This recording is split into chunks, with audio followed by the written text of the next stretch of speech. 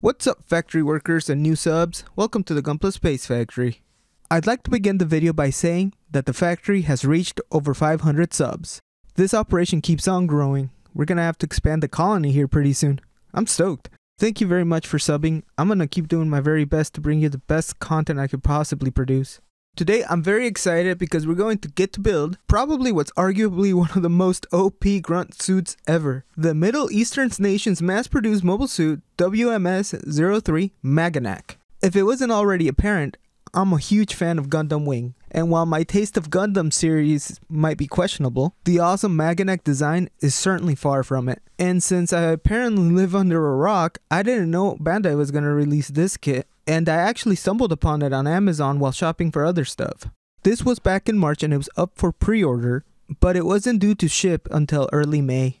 And by the time I actually got it, the major Gunpla YouTube channels had already had it for a month and had already done their reviews. Still, as I always say, better late than never. And besides, here at the factory, we're not a review channel. We're a mobile suit factory.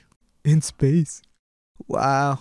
The pictures on the box always make the kits look great, but I could never get my kits to pose like that. When I try, they always look whack. Posing's not my forte. Still, I'm stoked to get this on the production line. Well, let's put on our hard hats and begin the work shift. Let's do our best. I begin by opening the box and unboxing the contents.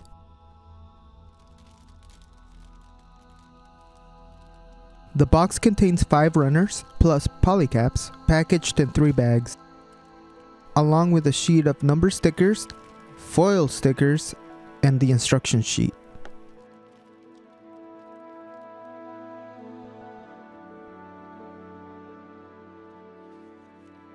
I take a quick scope at the manual and the color guide. Next, I move on to the straight build. At the time of filming this, I had busted my thumb pretty bad doing some home improvement stuff. I wasn't sure I was going to be able to assemble the kit. The Band-Aid made it really hard to handle the small parts, but it wasn't too painful to get through this. And I was really looking forward to building the Maganac, so I powered through it. It's been a couple of weeks since then, and my thumb's pretty much healed, so it's good as new. Ever since I started making these build videos, I've become more self-conscious about my hands. Like, I used to be a really bad nail biter, but thanks to the channel, I have been able to drop that bad habit. Still, when I injure my hands, I always worry if it's gonna look too icky on camera. I don't want to gross you guys out.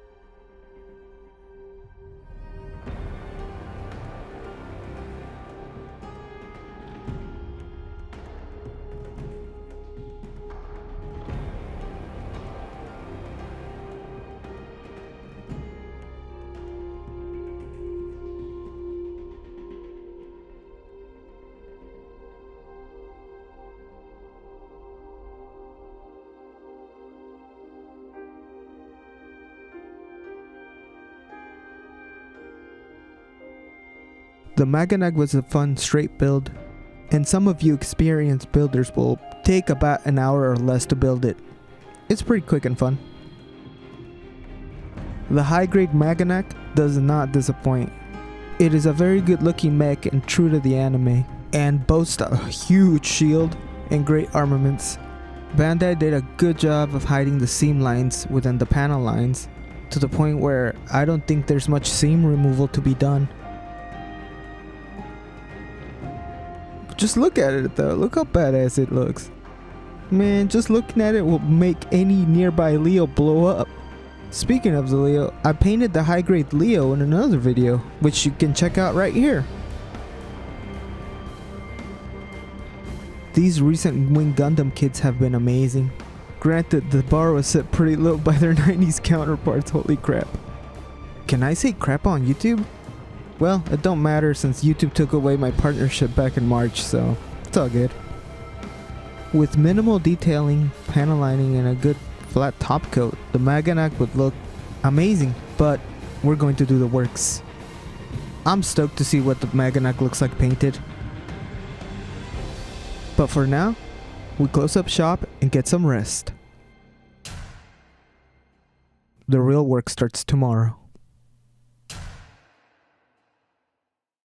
The next day, I quickly disassembled the Maganac and began forming a plan in my head on how to approach the painting process. Every kit will have its own unique way. Using a 5,000th feeler gauge will work wonders, prying apart some of the parts with very tight fit tolerances. It's still metal, so I do my best not to mar the plastic. I just take my time doing this. It actually works very well. I know they make a tool specifically for Gunpla, but meh. This works for me.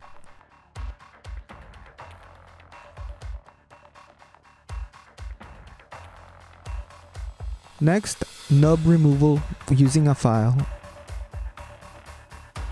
The lower legs have a raised panel line instead of a recessed panel line, which I think could look better with a recessed panel line. Using a scriber, I scribe along these panel lines. The leg on the left has a scribe panel line. I think it looks better. And here's both legs after scribing the panel lines. Next, I sand all the parts using 3M fine sanding sponge.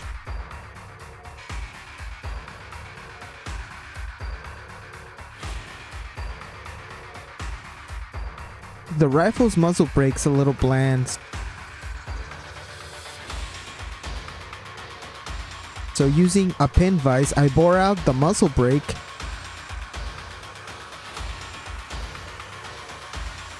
and using a micro drill bit, I bore out the sides of the muzzle brake as well.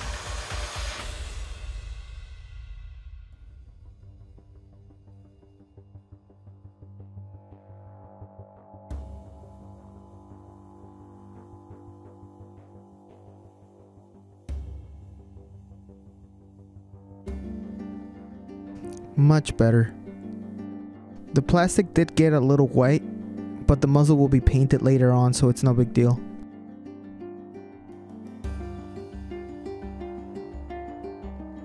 I finish off any rough edges with fine sanding sponge.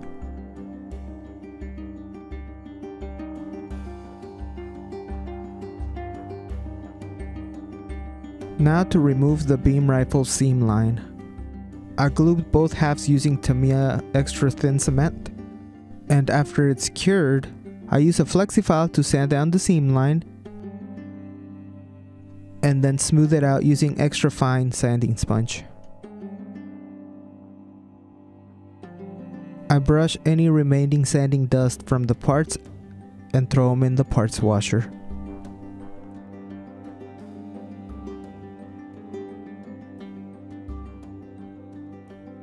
After 10 minutes in the parts washer, I rinse the parts with warm water. I place them on a paper towel and let them dry for a few hours. After they're dry, I begin masking all the fitment pegs. This will make reassembly after painting so much easier.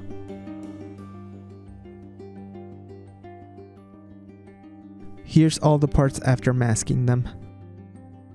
There was some raised detail on the head that I obliterated when I was trying to remove the nubs, so I had to rebuild them using some styrene sheet. Next, I placed all the parts on alligator clips to get them ready for priming. This time, I thinned some Tamiya liquid surfacer 1 part thinner 1 part primer in an airbrush jar to use in one of my siphon feed airbrushes. The Maganac's a thick boy, it's gonna need a lot of primer, so a gravity feed airbrush won't be ideal for this. I give the parts one light coat then one heavy coat with the airbrush set at 25 psi. Siphon feed airbrushes tend to perform better at a bit higher pressure than their gravity feed counterparts, especially when spraying primer.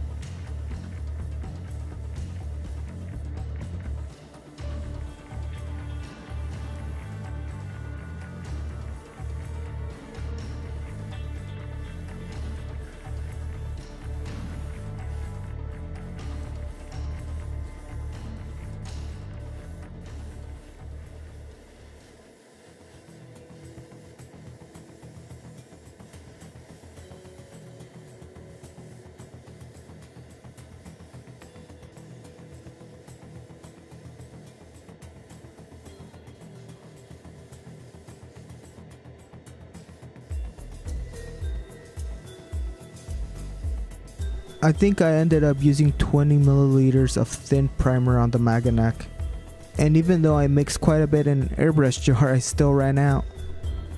I ended up pouring the last remaining drops of primer from the siphon feed airbrush jar into a gravity feed to be able to finish spraying the rest of the parts.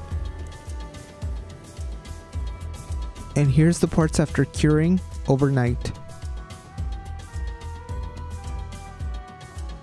For the tan parts, I found Tamiya XF55 Deck Tan to be a very close match. I thinned it using the usual 50-50 ratio.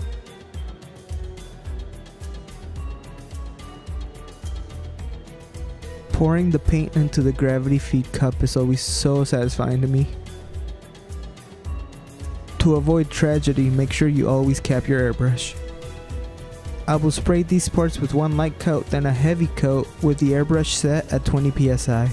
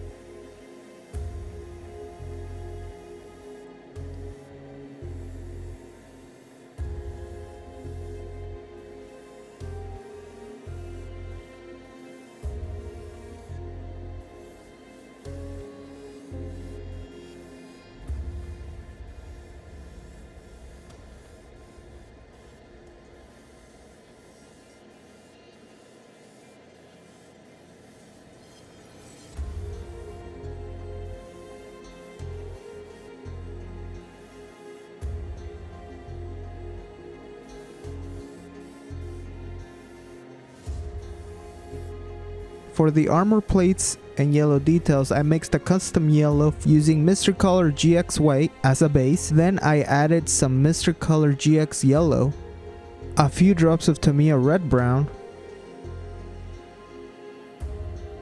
and a few drops of Tamiya Orange.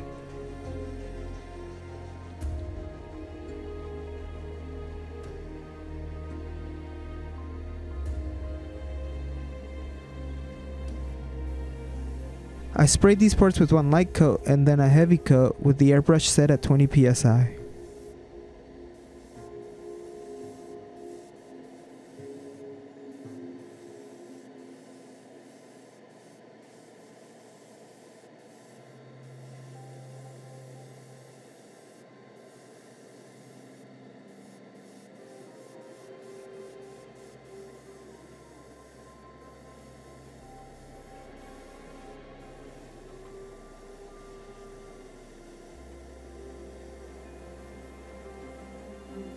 For the brown parts, I mixed a custom brown using Tamiya XF49 Khaki as a base, then added the last of my remaining Tamiya Red Brown with a couple of drops of Tamiya Black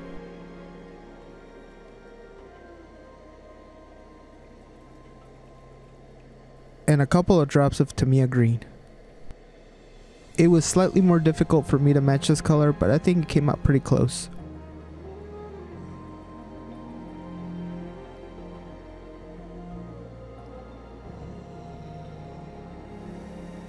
As before, I will spray these parts with a light coat, then a heavy coat with the airbrush set at 20 psi.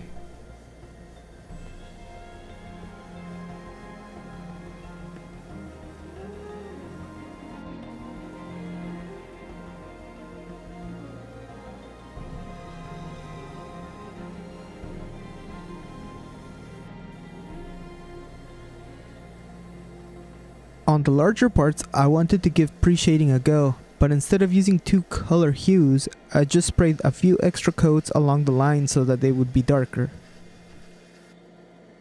So I'm not sure if this technically counts as pre-shading or post-shading, or any shading at all, but I think it looked alright.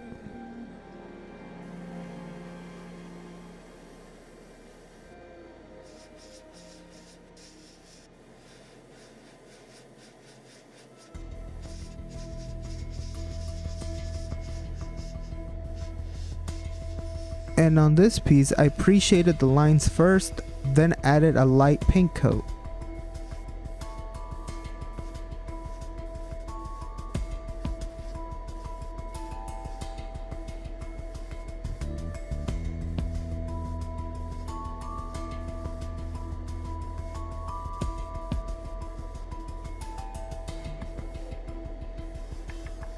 I was stoked on how it came out. I was actually cheering through my mask, you can sort of hear it. For the black parts, I will be spraying them with Mr. Color Metal Color Iron. I found that you don't need to thin this stuff, it's ready to go out of the bottle. This is my first time using this metallic paint, so the lower torso will be my test piece. I sprayed this piece with two light coats with the airbrush set at 13 psi. This metallic paint is polishable, so it looks very shiny after you polish it with a Q-tip. It looks pretty good. So I will spray the rest of the black parts with this iron metallic.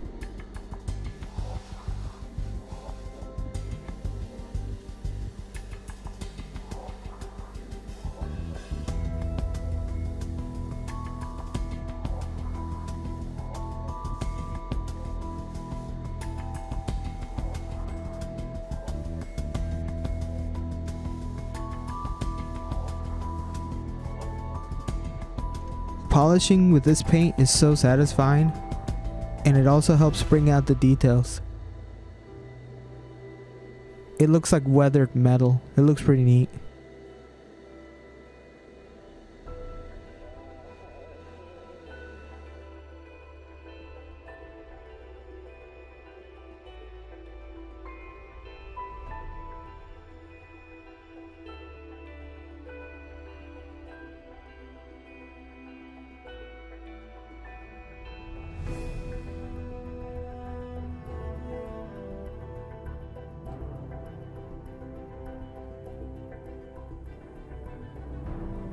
Next, I move on to the joints. These pieces I did not wash in the parts washer, so instead I will just spray them down using some isopropyl alcohol.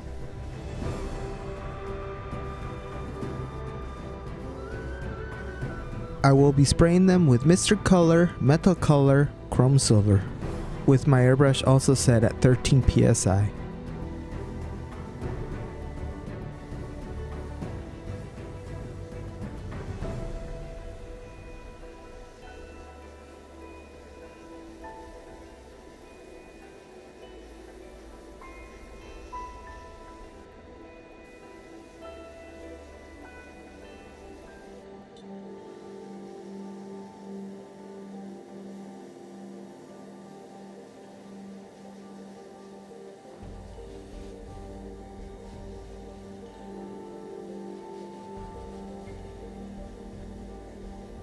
Instead of masking, I just quickly wrap a paper towel around the thrusters to spray the interior in Chrome Silver.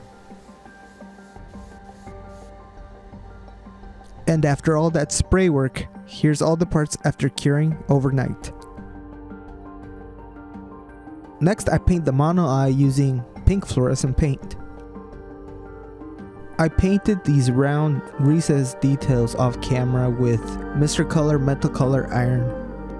I'm going to take a reverse wash effect and just polish the tops of the rings so it gives the illusion of two parts. I really like this effect. I do the same for the vents and the surrounding detail around the eye. The armor plates and shoulder plates of the Maganac come molded in a single color. So in order to bring out this armor plate detail, these parts have to be carefully masked and painted. I meant to record the masking detail, but it was one of those days where I got home from work and I was tired and I just forgot to press the record button, so all I have is the footage of me unmasking these parts.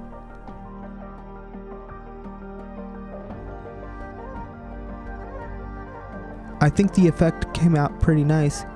It beats the stickers for sure. Now I'm going to partially assemble some of the parts with tight fit tolerances before sealing in the colors with a clear coat. If I clear coat them as is, it will make it really hard to fit them together later on in final assembly. Each layer of paint adds slight thickness to the parts, and with enough layers it will get pretty thick and nearly impossible to fit back together. And now for the deadly part of the build. This is 2K urethane clear coat, the same stuff they use at auto collision repair shops. It's super tough but super deadly. I mix it 4 parts clear coat, 2 parts hardener, and 2 parts reducer. And I stir for a couple minutes.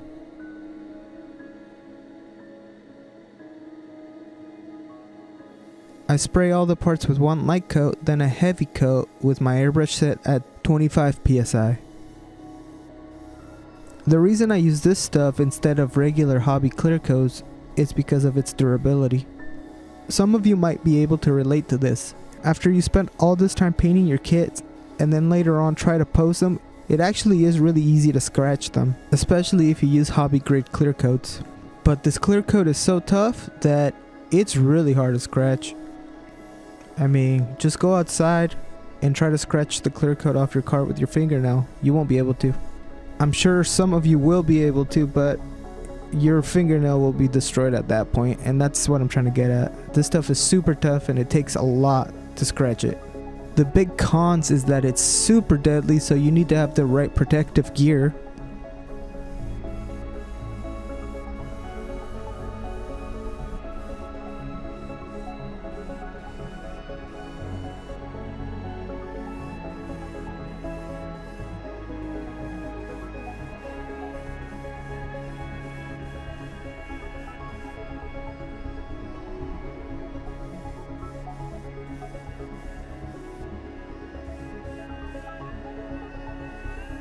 Another big con is that it takes forever to cure, usually 48 hours before you can do anything else.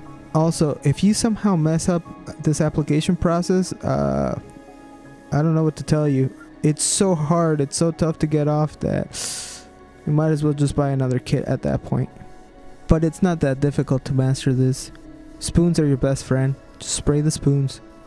Spoon plop, bro.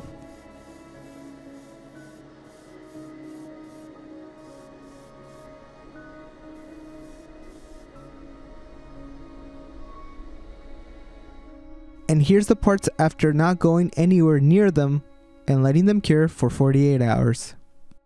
I tried to clear coat the beam rifle to seal in the metallic effect, but I felt that the gloss coat just dulled its shine. It doesn't look right. Instead of reapplying the metallic effect, I chose to go another route. I masked off some of the details.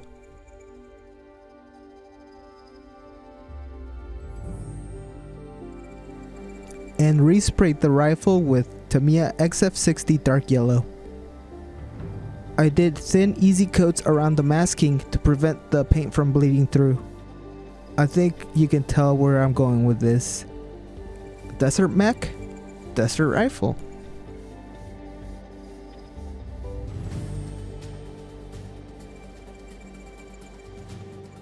Here's my attempt at doing some freehand camouflage. I used some of the leftover brown paint that I mixed earlier. I apologize for my hand being in the way. It's hard to spray small detail and still keep track of the camera shot, and by the time I noticed, it was too late. After letting the paint cure and applying a couple decals, I go ahead and seal it all in with Alclad flat top coat.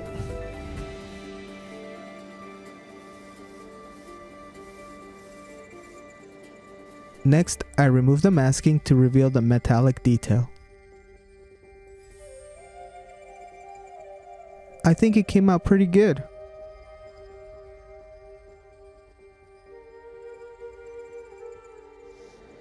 For the scope, I cut out a small hole on some masking tape and spray using fluorescent pink paint. Nice. And now to smoke out the thrusters.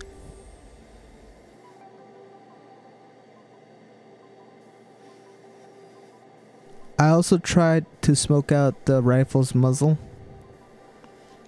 but the effect wasn't too noticeable here. So now that the 2K urethane clear coat has cured, I go ahead and pretty much fully assemble the Maganac minus a couple of parts. Look how glossy this boy is. At this stage the Maganac looks nearly finished, but there's still a couple more things to be done. And now moving on to panel lining. Brown wash works best with yellow, and I find that black worked alright with the tan. Panel lining this shield was very satisfying.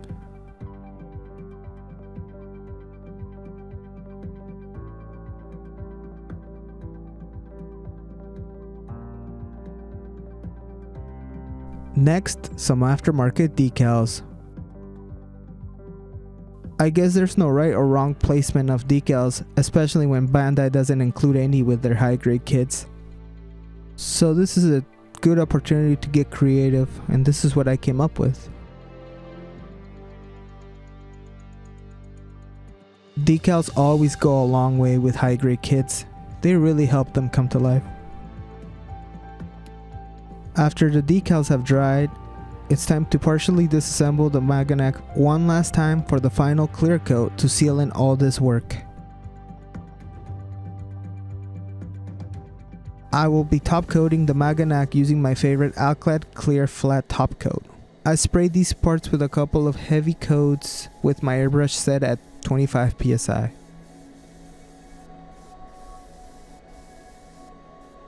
The Alclad flat clear coat goes on glossy, but as it dries, it loses the shine and turns into a nice matte finish.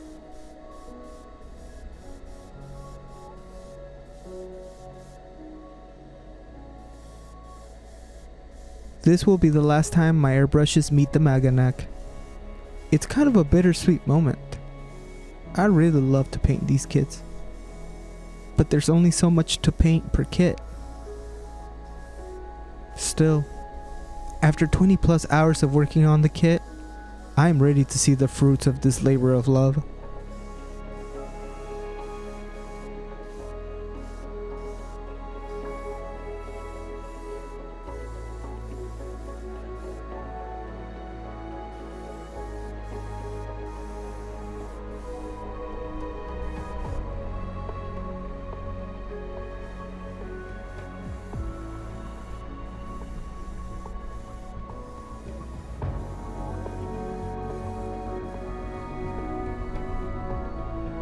And for the final time, here's the parts after curing overnight. And now, final assembly.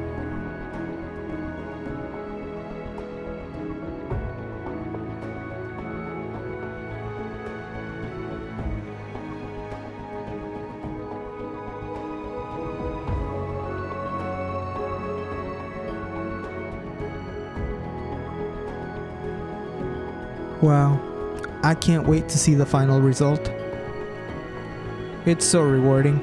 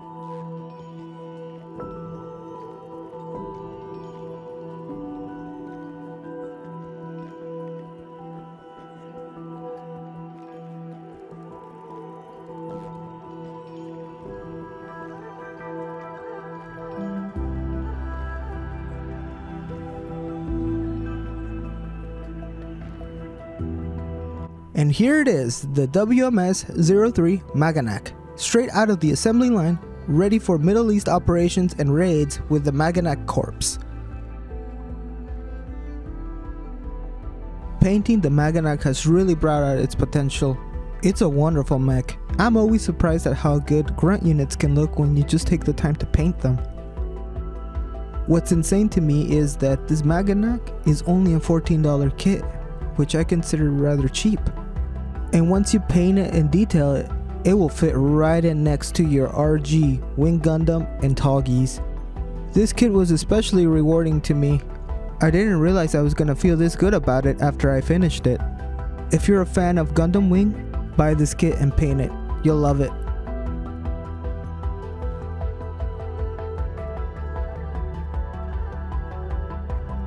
Because this is still a small channel, at the beginning of March, YouTube took away the factory's partnership. As a result, the factory hasn't been getting much exposure lately. So if you liked the video, please like, share, and subscribe. This will help out the channel so much. Also, check out the factory's Instagram and Twitter for updates in between videos. If you're feeling generous and like to support the factory directly, check out the new Patreon page. I'd be eternally grateful. Anyway, that concludes the work shift. Thank you for your hard work. I hope to see you here on the next video.